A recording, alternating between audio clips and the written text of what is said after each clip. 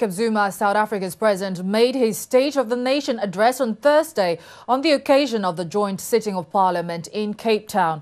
During the speech, Zuma decried the gruesome gang rape of teenager Anene Boyson, which left the country speechless. Zuma also said his government was cracking down on corruption while working towards increasing the country's economic growth rate in order to create more jobs. South Africa experienced gross domestic growth is expected at an average of 2.5% this year, down from 3.1% last year.